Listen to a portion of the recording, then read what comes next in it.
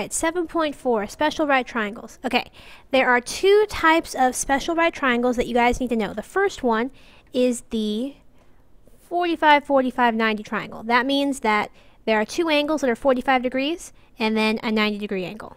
Okay? In a 45, 45, 90 triangle, the hypotenuse is root 2 times as long as each leg. So the hypotenuse equals the leg times root 2.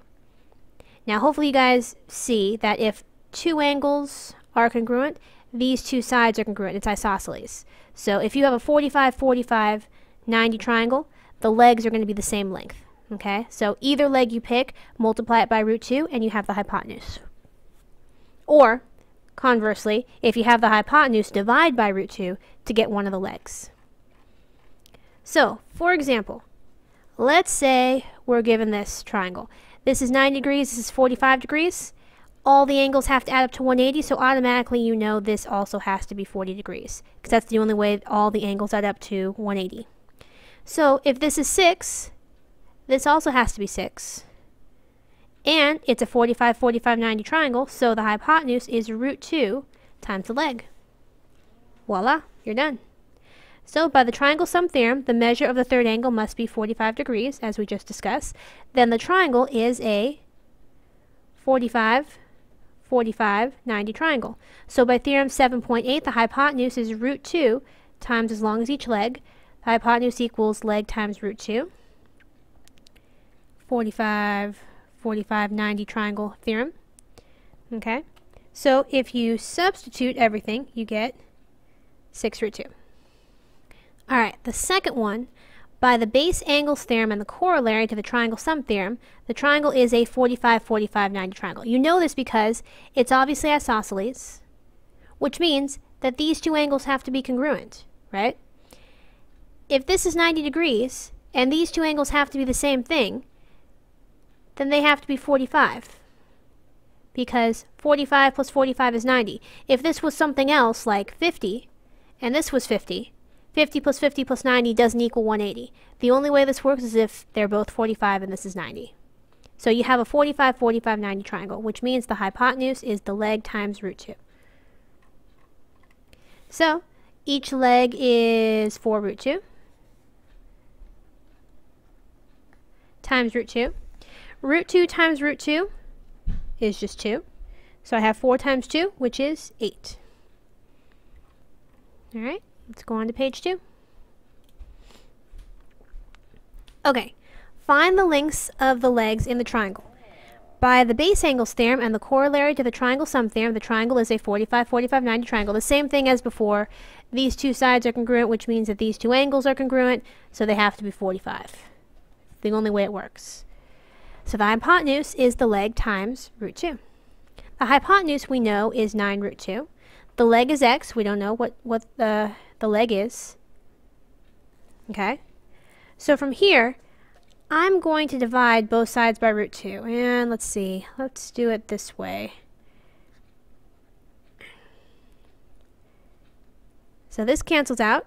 This cancels out. So x equals 9. And I divided each side by root 2. Alright. You guys can do the checkpoint? Okay, the other type of special right triangle you need to know is the 30, 60, 90 triangle theorem. Okay? In a 30, 60, 90 triangle theorem, the hypotenuse is twice as long as the shorter leg, and the longer leg is root 3 times as long as the shorter leg. So the hypotenuse is 2 times the short leg. The long leg is the short leg times root 3. Okay, so unlike in the 45, 45, 90 triangle, in the 45, 45, 90 triangle, it doesn't really look like that, but two of the legs are essentially the same. So if this is 2, then this is also 2. If this is 5, this is also 5. In a 30, 60, 90 triangle, that's not going to be the case. You're going to have one leg longer than the other leg, and then the hypotenuse. So whatever the short leg is, if you multiply this by 2, you're going to get the hypotenuse. Whatever the short leg is, if you multiply by root 3, you get the long leg. And vice versa. If you have the hypotenuse, just divide by 2 to get the short leg, and then multiply by root 3 to get the long leg. We'll do some examples. Alright, you make a guitar pick that resembles an equilateral triangle. Now, hopefully you guys remember, equilateral triangles have 3 60-degree angles. The side length's 32 millimeters, so all 3 sides are 32 millimeters. What is the approximate height of the pick? Draw an equilateral triangle, as that is described. Its altitude forms the longer leg of two 30, 60, 90 triangles. Now the reason this is because we know that all the angles are 60 degrees, because if all the angles are equal and they all add up to 180, that's the only way, that's the only possibility. 60, 60, 60, if you add them all up it equals 180. The altitude cuts this angle in half. Half of 60 is 30. So this is 30, and this is 30, and the whole thing is 60. So each of these triangles are 30, 60, 90 triangles. This is 30, 60, 90, and so is the other one. Let's just deal with this one. The length h of the altitude is approximately the height of the pick. Alright, remember that an equilateral triangle is the altitude to a side, or the altitude to a side is also the median to that side. So altitude BD bisects AC.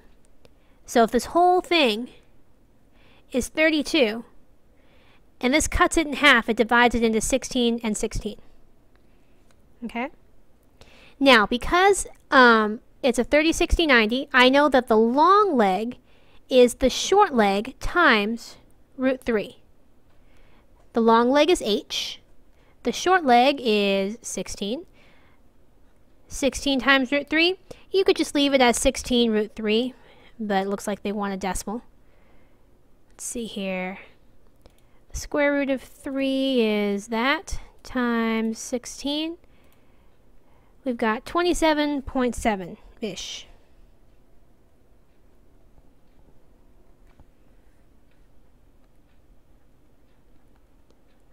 Okay.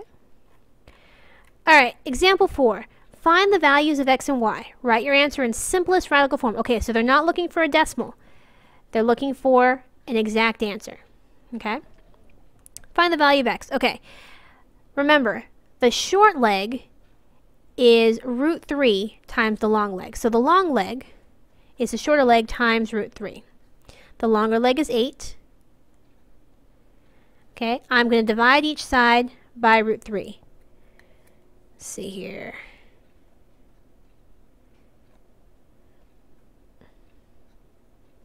So this cancels out. Now, hopefully you guys remember from algebra, you can't have a square root in the bottom. The way you get rid of it, the way you rationalize the denominator, is by multiplying top and bottom by whatever the square root is. Okay? So, root 3 times root 3 is 3. So you've got 8 root 3 over 3. And I multiply numerator and denominator by root 3.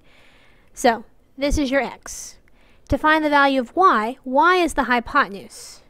The hypotenuse is 2 times the short leg. And now we know the short leg is 8 root 3 over 3.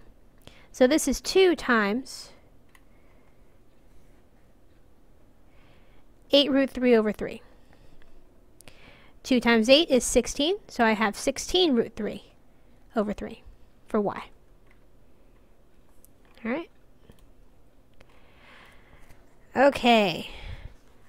A car is turned off while the windshield wipers are moving. The 24-inch wipers stop, making a 60-degree angle with the bottom of the windshield. How far from the bottom of the windshield are the ends of the wipers? So, as you can see in the diagram, this is 60 degrees. We have a right angle. This is a 30, 60, 90 triangle. Okay? The distance is the length of the longer leg. That's this here. The length of the hypotenuse is 24 inches. Okay? So this is what we're trying to find. We have the hypotenuse. We're looking for the longer leg. In order to do that, what I'm going to do is, I know that the short leg is half of the hypotenuse. Once I get the short leg, I can multiply it by root 3 to get the long leg. Okay? So the hypotenuse is 2 times the short leg. That's the part of the 30, 60, 90 triangle sum theorem, or triangle theorem, sorry. The hypotenuse is 24. Divide both sides by 2. 24 divided by 2 is 12. Okay? Now the long leg, so this is 12. The long leg is the short leg times root 3. This is the other part of the 30, 60, 90 triangle theorem. The longer leg is d, so I've got 12 times root 3. And generally you can just leave it like that, but they want a decimal, so we could do that.